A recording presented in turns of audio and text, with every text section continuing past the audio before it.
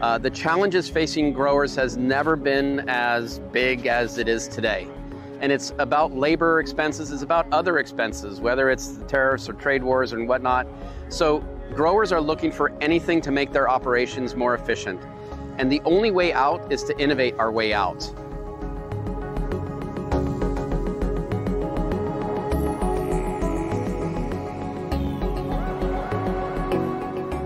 Especially in Japan, the average age of the farmers now is 69 years old, and it's a very, kind of aging society. And we are also losing a significant, laborers from our farming operations.